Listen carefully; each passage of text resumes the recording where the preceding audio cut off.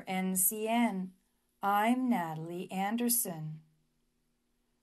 Researchers say that governments and companies in Canada need to spend more money on infrastructure. Infrastructure includes transit, roads, and water lines. The researchers say if you build more homes, you also need more infrastructure. For every new home, governments and companies need to spend $100,000 on infrastructure.